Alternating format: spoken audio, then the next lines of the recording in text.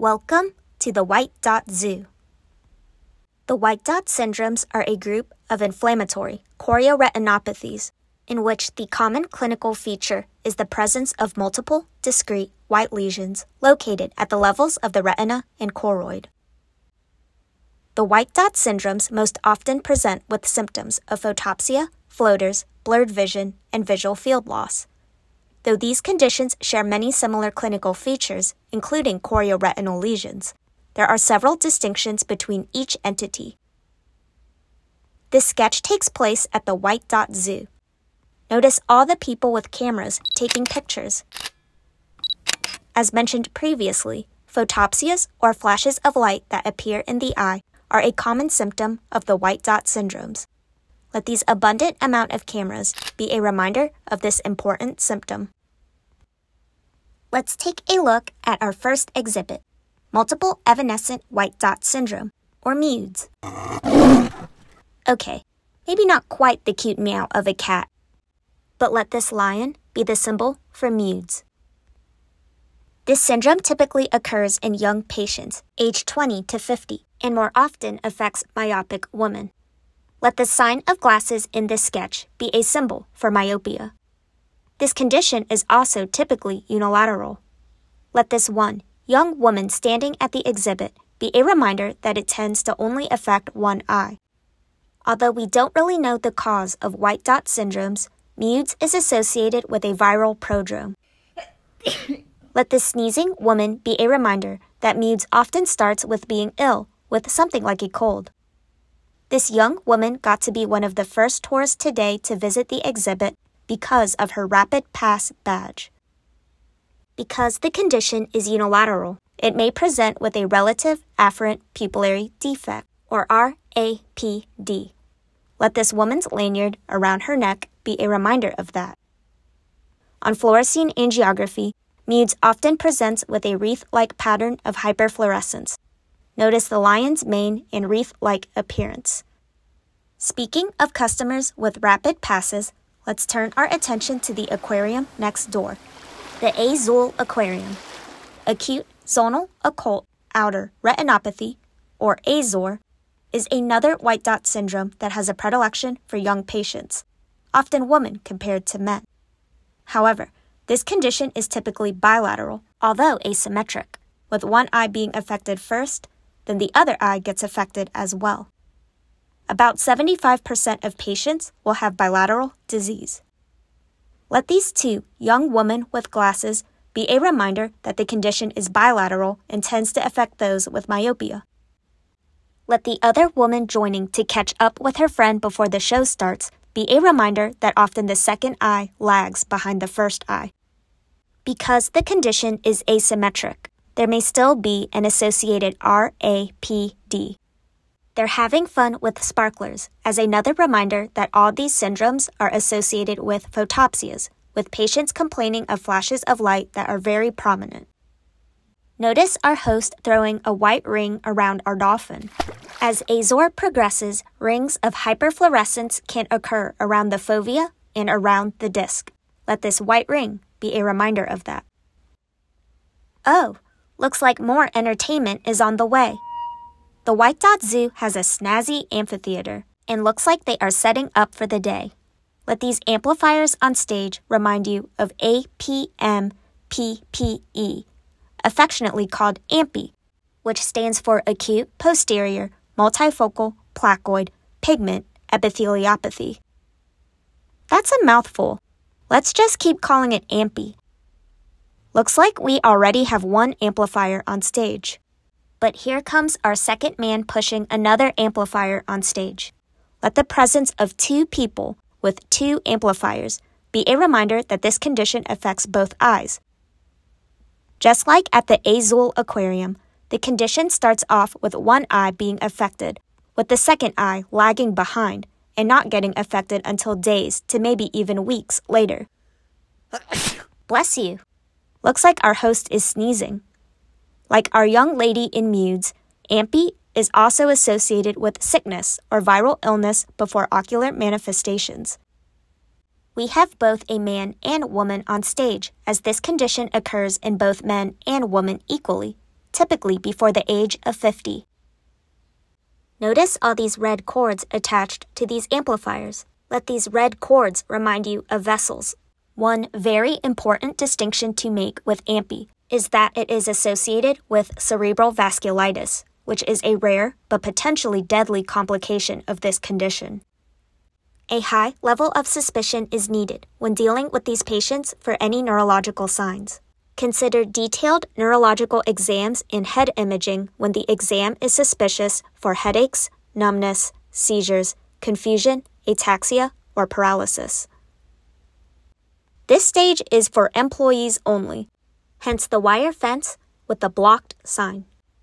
On fluorescein angiography, AMPI is characterized by a pattern of early blockage and late staining. Let this blocked sign be a reminder of that. Looks like we have some people all ready for the show with their picnic blankets. Let's take a look at these two women sitting right in the center of this picnic blanket. Let them represent PIC, or punctate inner chorioretinopathy.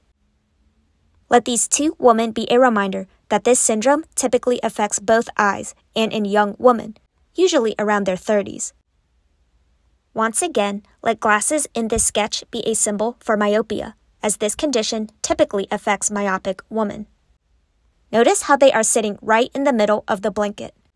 Let this be a reminder that the yellow-white dots in the retina and choroid tend to be confined to the posterior pole. Whoa! It's wine night at the zoo. Let this accidental spilling of red wine be a reminder that this condition can be associated with neovascularization. The multiple lesions in the posterior pole can evolve into atrophic scars and can be associated with choroidal neovascularization.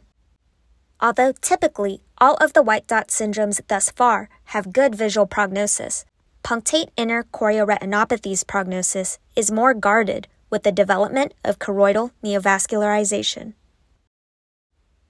Looks like the tourists next door also had a similar idea. Notice these multiple young women also laying all around their picnic blanket. Multifocal choroiditis is another white dot syndrome seen in young women around the age of 30. Unlike in punctate inner chorioretinopathy, the white and yellow lesions are more spread out in the retina and choroid, rather than being confined to the posterior pole. Looks like they're having a lot of fun. This picnic blanket has seen some wear and tear. As the white and yellow dots turn to scars, these lesions in multifocal choroiditis can develop a classic punched-out appearance. Let these holes be a reminder of that. Looks like they brought snacks as well. Notice all the popcorn on this particular sketch. Let that popcorn represent vitreous cell, which is associated with this syndrome.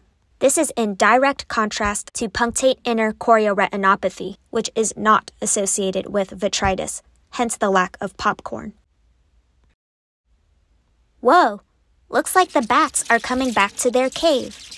Let this cave next to both the punctate inner chorioretinopathy and multifocal choroiditis sketches be an important reminder that both these white dot syndromes can mimic ocular histoplasmosis, which is associated with bats and spelunking in caves. I love that word, spelunking. Anyways, unlike multifocal choroiditis, histoplasmosis is not associated with vitritis, hence the no feeding the bats sign near the cave. Please, do not feed the bats popcorn. That is not part of their natural diet. Let's now turn our attention to the zoo's aviary. Notice this cute elderly couple watching the birds holding sparklers, another reminder that photopsias are common in these white dot syndromes. Birdshot Chorioretinopathy tends to affect patients in their 50s and 60s, and they will present with complaints of color vision disturbances and flickering sparkles. This cute couple is also eating popcorn and trying to feed the birds. Let this popcorn, once again, be a reminder that this condition presents with vitreous cell. Notice we have 2 big birds on the left and 9 little birds on the right, separated by a water fountain. This disease is highly correlated to the HLA-A29 allele. Let the A in aviary remind you of that, and let the birds be a reminder of the 2 and 9 in the associated allele.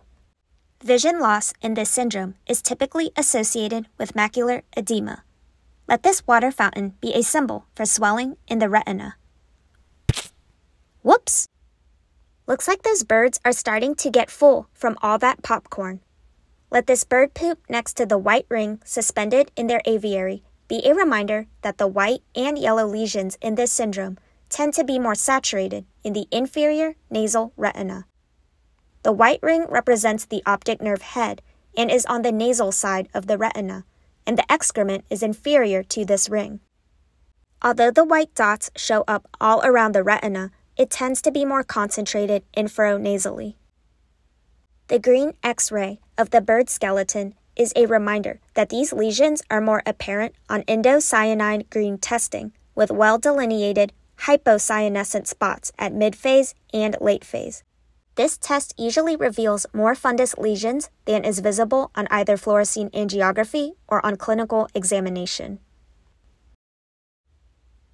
Alrighty, almost complete with our tour of the White Dot Zoo. Let's take a look at our oldest exhibit. We made it to one of our longest-running exhibits, Serpiginous Chorioretinopathy. Let this serpent remind you of this syndrome. Although most of the white dot syndromes are self-limited, Serpiginous Chorioretinopathy is a chronic, progressive, and recurrent inflammatory disease. That's why it's the longest-running exhibit. Notice this elderly couple spilling their glass of wine at the mere sight of the snake. This syndrome often affects older adults, both men and women equally.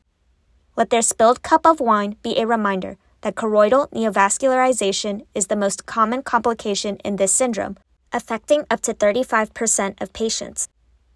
Let this snake wrapping around this white circular stone be a reminder that the lesions in this syndrome are peripapillary with centrifugal spread. Now that we've made it to the end of the sketch, let this turn back sign be a reminder that TB or tuberculosis is a condition that must be ruled out before diagnosing a patient with this syndrome, as tuberculosis infection can appear very similar.